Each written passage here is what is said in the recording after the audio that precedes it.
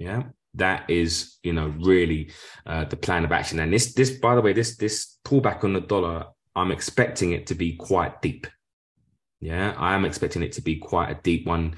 Depending on obviously the currency pair, it could be, hundreds and hundreds of pips, because we've had a massive, trend on that dollar. So I would equally expect a very deep pullback. Yeah, that could last, and that narrative could last for several months.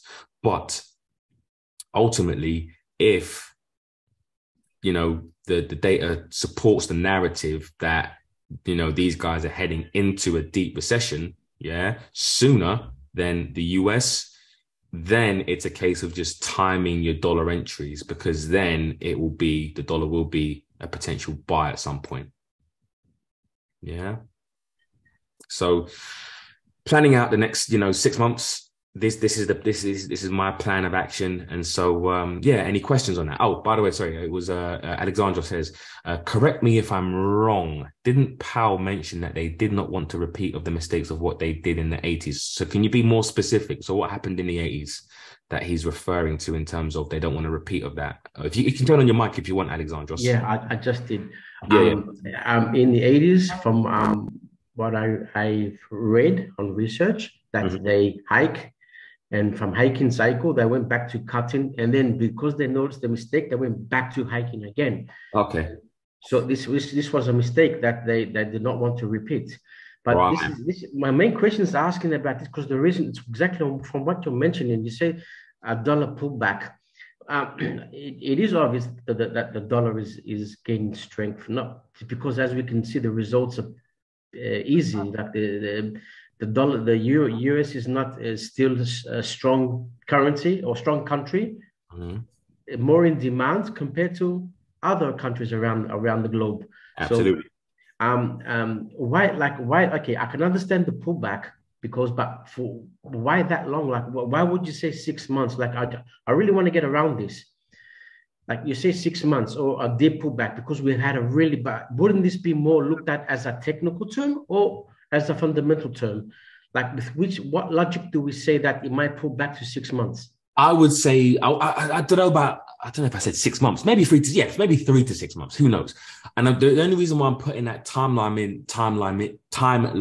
in, sorry, let me get the words out, is to kind of manage your expectations of what the pullback may look like, right? Now, these things do take time in terms of, remember, fundamentally, we're looking at medium to longer term time horizons. So the reason why I would say a pullback of maybe 3 months to 6 months is because there could potentially be the narrative that once the Fed start to trail off, and the ECB is still hiking, the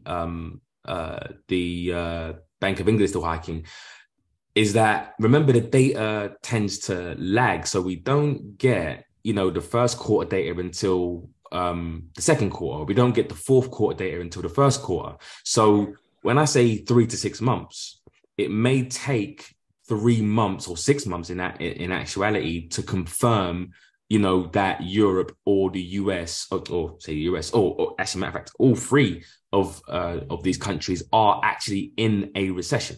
Right. So let me just explain that again. So it could take, remember, it's 2 negative quarters to confirm a recession.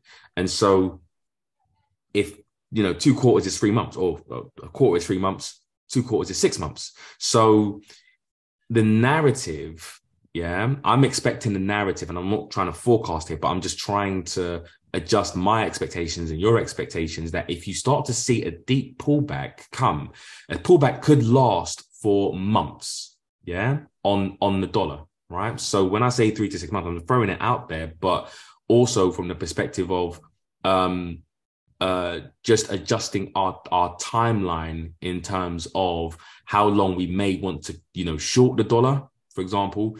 Could be 1 month, right? And these things can change. We have to be dynamic. I'm not saying this today, and that's going to be it set in stone. Of course, things change automatically, but I'm preparing for these things.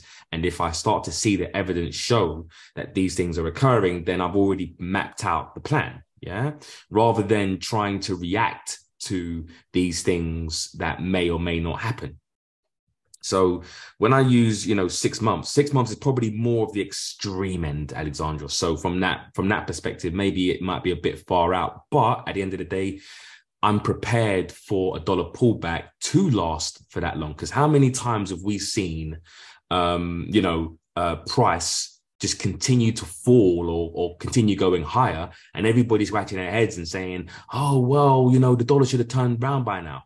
But you're maybe 2 weeks or three weeks into, a certain cycle where, remember that all the banks want to buy the dollar or they want to sell the dollar, for example. And these things can take months to play out. So that's the reason why I have that timeline. Doesn't mean it's going to happen, but I have the 6 month timeline, maybe more on the extreme end, but probably 3 months you might get, 2 to 3 months you may get a dollar pullback. That's just, that's just the reason why I'm explaining that timeline. How would that make sense?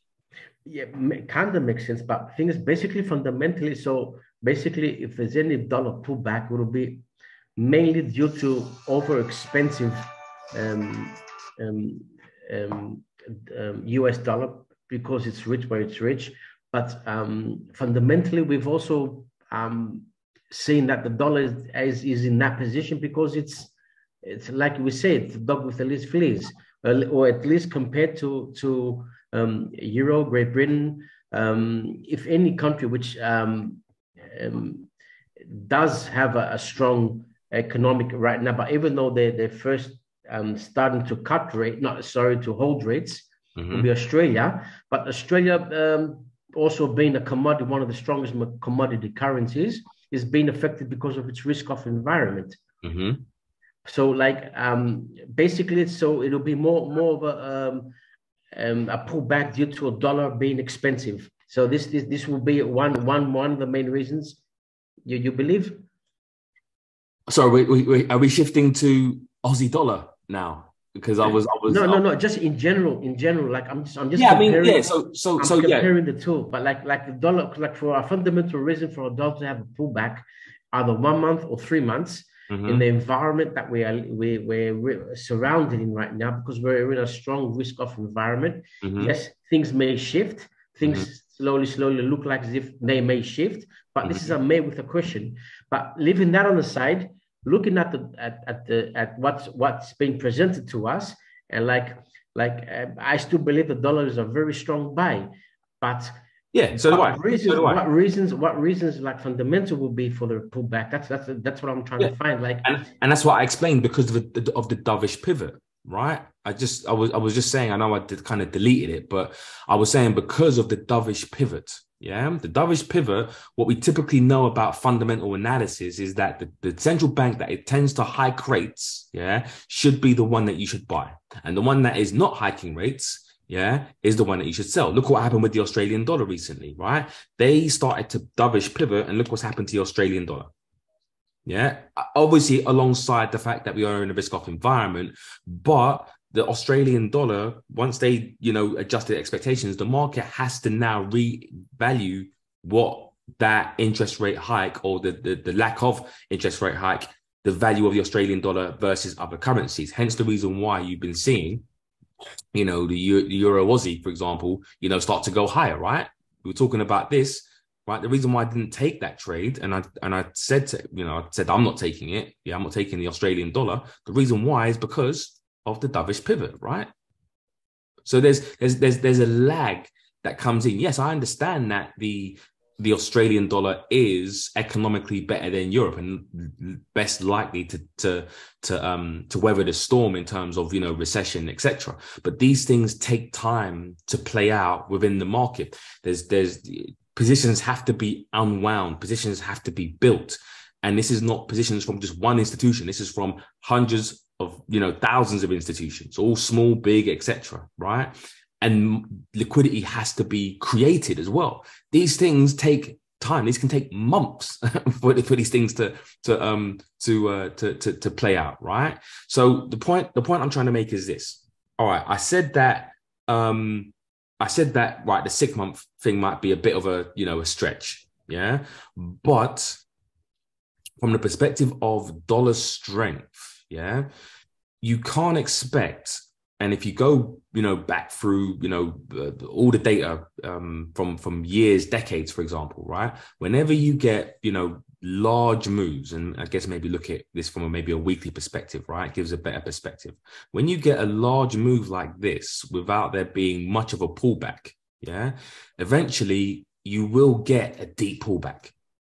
You will get a deep pullback. And, if you look at, for example, certain forecasts will generally, over the long term, are predicting that the dollar should want to pull back, right? So maybe 1 to, 3 months, you should start to see maybe some sort of, 111s, but then you start to see prices pull back, maybe 6 to 12 months. Again, not to say that this is exactly what's going to happen, but you can see pullbacks occur, right? Where the dollar has to be revalued because the dollar is less likely to go, or I won't say less likely to go higher, but if they start to hold rates, yeah, doesn't mean that, the dollar's going to, how do I put this? Just because, one country is hiking rates over another doesn't mean that, always mean that we're going to get, you should buy this currency over this currency, because at the end of the day, as I said, it all depends on the economic standing of that currency and that country. So I think there will be a revaluation of the dollar once the Fed start to come to the end of their hiking cycle first. And as that starts to happen, with the Bank of England and the ECB still hiking rates, there's going to be some sort of, residual effect from that. Yeah, while banks start to adjust, right, and grab liquidity, etc. And that could result in, either a slow pullback, it could result in a sharp pullback. Nobody knows. But if you take this low to this high, yeah, you're going to get a pullback. You're going to get a decent sized pullback. Yeah. And so because we haven't had one for since, if you're looking at May 2021, right? We have not had, if we're looking at this technically, and I don't really like to be driven technically, but one of the things that I know is that whenever you get a trend, at some point you have to come back to fair value, right? So if we know this to be an absolute low, yeah. And so let's do the fib tool, right? And so what we want to look for is are pullbacks to fair value, yeah. So just imagine that we're doing this. Right. At some point, prices will always pull back to fair value, whether it's a ranging fair value or an auction fair value, which is what we do here, or whether it's a moving fair value or the moving average fair value. They will always come back to a fair value, right? So we've just seen this strong move here, yeah, and there's been no pullback to 50%. Remember, just keep in mind, this is a weekly chart as well, yeah? So there's been no pullback. And as we go higher,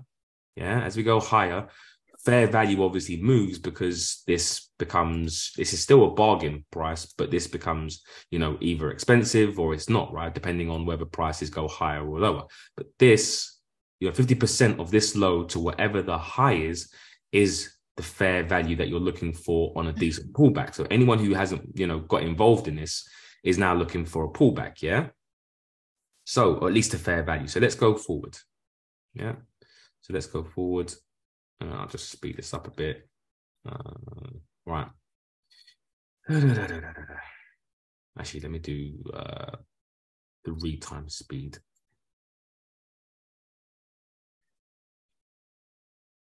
Right, so it still hasn't pulled back. We're going to move this up to here now, yeah? So it hasn't pulled back to the 50% yet. We've made new highs. There, that's the new high. Still hasn't pulled back to fair value yet. Start going higher. Still hasn't pulled back to fair value.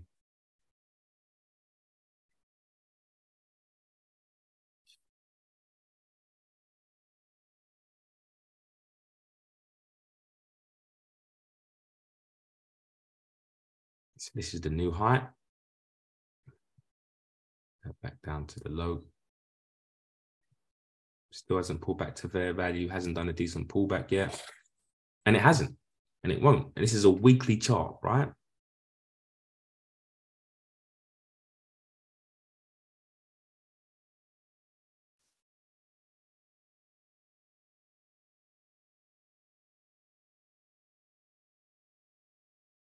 New high.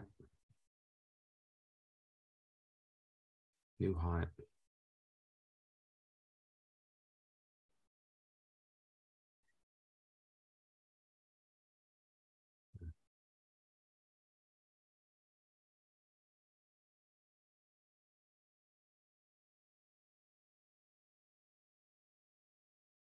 Right, to where we are. So it makes sense. It makes sense for me technically and fundamentally, yeah, for for the dollar to want to pull back to at least somewhere around the fair value, because we haven't done so for, over a year. May 2021. And we're heading into 2023. So technical reasons why we want to have a deeper pullback, but there's also fundamental reasons as to why, we will get a pullback. Yeah. But this may be more technically driven. Who knows? But the point being is that, is there going to be a period where you want to get short on the dollar? Yes. But does that mean that because it comes down to here, yeah, does that mean that, it's a reversal on the dollar? Absolutely not. It just means that the smart money who had a bigger picture perspective, a higher time frame perspective, we're just looking at buying the dollar, right? Because they understand that hopefully at this point, wherever prices come down to, it might not come down to fair value, but wherever it comes down to, and that represents a deep pullback, at some point, the narrative is probably going to change to say, all right, then, well, are we focused more on GDP or are we focused on recession? Because at some point, the pound, yeah, right, the pound, GBP, and the euro are also going to do what with their interest rate hikes? What are they going to do with their interest hikes eventually? Nope. They're already hiking. So what are they eventually going to do? Hold. Right. And if two central banks are holding, then what are you going to be, what divergence, what metric are you going to use to determine whether, you want to buy a certain currency? So we've already said it like pretty much 100 times. GDP, right? That's exactly it. Who's in the recession and who's not? And so when that moment comes and the dollar pulls back and everyone has the realization that, okay, well, we've made enough money on the interest rate narrative, right? Divergence narrative. Now Europe and the UK are not hiking rates. Now all of a sudden you've got, Europe and the UK, right, in a deep recession, but the US now is not in a deep recession. In fact, they're looking to come out of their recession sooner, or they're in a shallower recession. So then now that becomes the divergence, right? That then pushes the dollar higher. This pushes the dollar down based off of a hawkish pivot, a dovish pivot, right, for the dollar. Right. But what reevaluates the dollar then becomes the narrative change between the economies. Because who wants to buy the UK or into Europe or European economy when you've got the US? And that's what this is basically saying. This article is saying, who's going to be the first to be to get themselves out of a recession? Who's best placed to weather the storm? I'm just walking through what I see on a price chart and preparing, I guess, myself and you guys as to what the trade ideas are likely to be. So I'm just going to read Ken's comment. Ken says, I think it's also going to come earlier than we see due to investors seeing the data earlier, and the market is forward thinking and will then price that in as they see it. I think as soon as we see the core inflation starting to come down, and that's when it's absolutely. So, and that's really the trigger. We were talking about this last week. The Fed pivot will be triggered really by inflation. It has to be. triggered by inflation. So Ken's absolutely right. We could see it sooner. Maybe, maybe not. Even though,